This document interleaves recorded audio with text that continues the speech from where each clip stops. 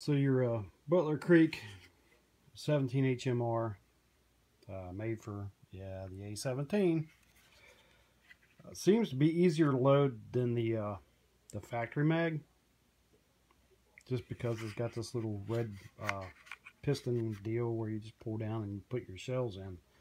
If I had three hands, I'd hold the camera and do it, but yeah, it doesn't take much at all. On another thing, this Hornady ammo is not really recommended for the A17, but I don't have much trouble with it at all.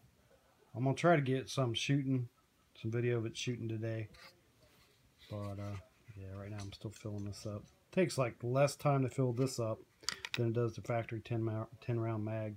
So I loaded 20 rounds in less than probably 40 seconds in the Butler Creek A17 25 round mag.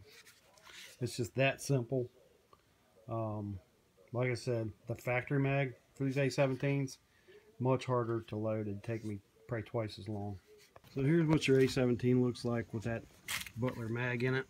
Man, that thing got heavy. It's not really. I'm just doing it left-handed.